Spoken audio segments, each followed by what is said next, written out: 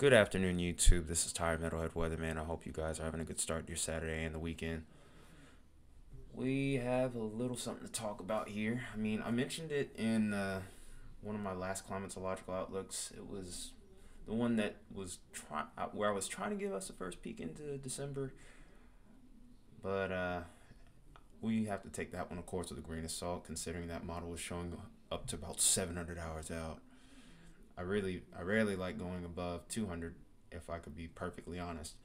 But I'm seeing a noticeable trend here in the GFS, so we're gonna just go ahead and go right into that here. So in that last video, I mentioned highlighting the dates of the 24th through I'd say the 27th to 28th, and from what I've been seeing here, that model trend that I've been looking at has been holding. We also can get a little bit of severe weather. We're getting some backside snow or wraparound snow with this current system that we're looking at right now that's over the Great Plains. Oops. So we're going to look at these storm systems roll through, and over towards the 21st, that's when we start to switch over to that negative PNA in the west, and that's going to be the catalyst behind setting up potential severe weather events around the Great Plains, especially around the Central Plains and maybe even towards the Southern Plains. So we go to the 23rd, and that's when our first big storm system comes through. This could very well be our first named winter storm as well. This is going to be looking to bring heavy rain and snow to the northwest, and then once it hits this warm sector right here, that'll also help lock in this negative PNA here. This warm area is going to get funneled out to the east, and then when these two collide, this is what we're going to get. We're going to get this relatively stout storm system. Almost looks like it could even try and go neutral tilted, which would be interesting because neutral tilted jet streams can cause pretty significant severe weather events. Not saying that's what is going to happen here, but we can't rule out the possibility, and we could also see this trend negative or positive. We definitely will always want to keep our eye out for the negatively tilted events because those can often be prolific severe weather outbreaks. Some of the most memorable ones were often caused by negatively tilted troughs or trough ejections. I could go into detail with that more, but you guys haven't met the challenge yet. You guys have been coming closer, not gonna lie. There's a couple of videos out there where we're sitting at 8 likes on that. For anyone that's new, there's a little backstory here. A while back, I said that I was going to make little tutorial videos into like a whole playlist which talks about some of the terminology I'm going over. If you really want to keep up with that, the rule was 10 likes on any video in the history of the channel, and I'll do it. Hasn't happened yet. It's up to you guys whether you really want it or not. Anyway, enough rambling. Let's get back to it. Very stout storm system just north of the border here. Energy is going to linger into the plains though, and maybe even towards the Ohio Valley. This almost has a look like there's another system trying to phase with it. It's like a secondary dip in the jet stream right here, which is really interesting. So we'll have to watch that really closely. And then we have secondary energy right here. So between the 23rd and the 27th, looks like it's going to be a very active period. You can see multiple storm systems heading into the northwest, and then also storm systems heading into the southwest as well. That's pretty much the setup that you would look for this time of year, to see not just winter storms but severe weather as well. It's a very dynamic type of setup here. And then towards the end of the month, you can also see a bit of a ridge developing over the southeast here. So we're going to be heading back into the above average temperature territory around the southeast and maybe even into the mid-Atlantic. We'll have to watch and see how things go, but this is going to be also a very flip-flop type of pattern. So we'll have to take it with a grain of salt, because the weekends could still end up being cold, or the middle of the week. We'll just have to keep tracking this and see how it goes. So for now, I'm more focused on the severe weather threat. I may talk about the snowy side tomorrow morning, but that depends on a lot because I have some big plans tonight, so I'm going to be pretty busy. But anyway, what we're going to look at here now is actually the I don't know why I had it set this far forward. But what I'm gonna be looking at here now is gonna be the mixed layer cape, and we're also gonna be looking at the wind shear. Now keep in mind, with as far out as we're going here, you're gonna have to take this with a grain of salt, because these long range models are not good at judging cape or wind shear, especially once you get to about maybe 150 hours out, just like most forecast models are with anything else.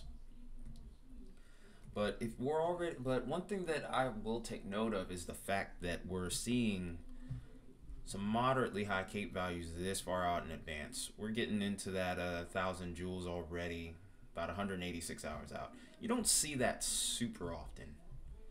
So it is something I'm taking note of, and I'll be watching very closely. And we even get some higher cape values, especially towards Texas on Monday afternoon around the 24th. This is about, what, a week out from now, I would say. A little over a week out.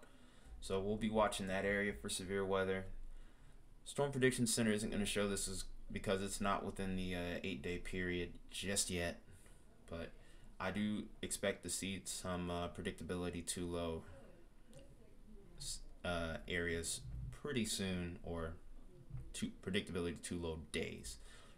Wouldn't surprise me if they even put up an early slight risk in advance, but we'll just have to see where it goes from there. But you can clearly see robust storm system, cold front right here.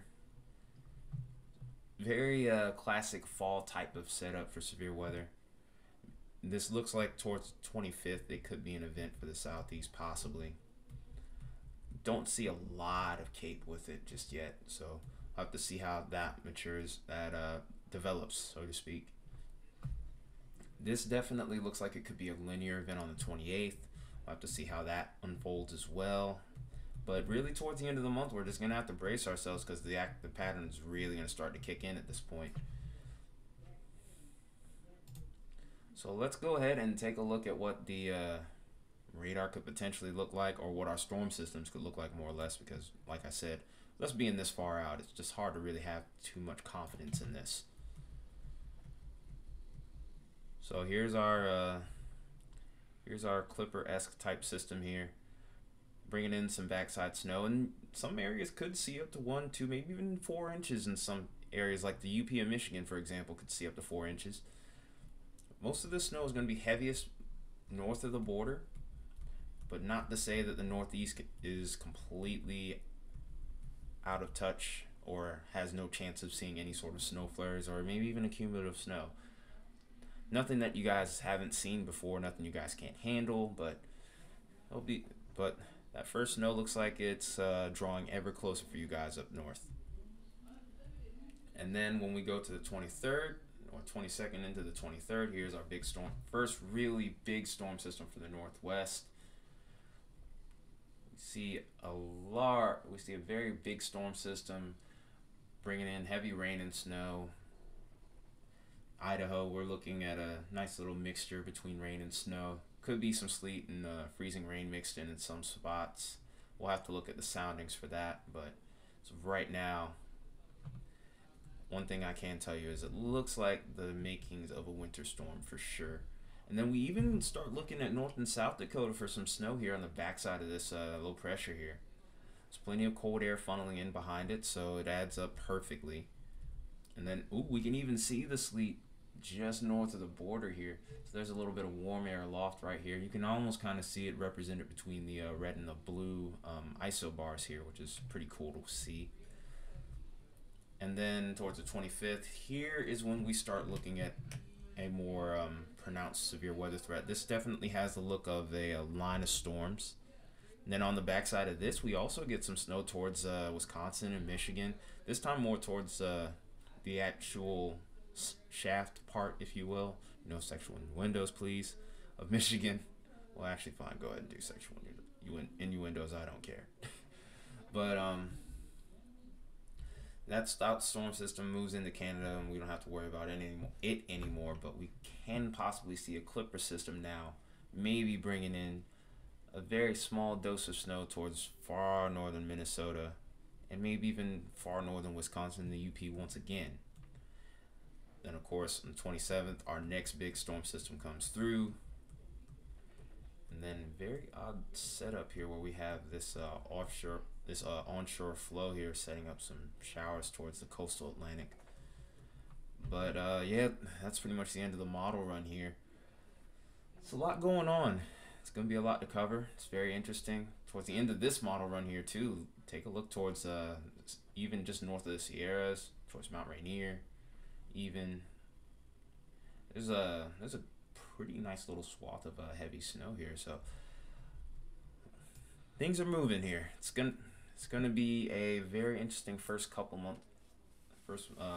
well, last couple of months of fall, and maybe even first couple months of winter. But hey, I live for this kind of stuff. This is what I do. But yeah, like I said, the challenge: get 10 likes to any video. I'll have a link to any videos that are at 8 likes to give you a fair shot. But anyways, bring it on. But this is the end of the video here. If you like what I did on any of this today, if this is affecting your area, let me know in the comments. Definitely drop a like, share the channel, and subscribe, of course, if you haven't. Also, click that bell on so that way YouTube will let you know whenever I post, which is pretty often anyway. But anyway, this has been Tire Metalhead Weatherman. I hope you guys have a good Saturday. I'll see you in the morning.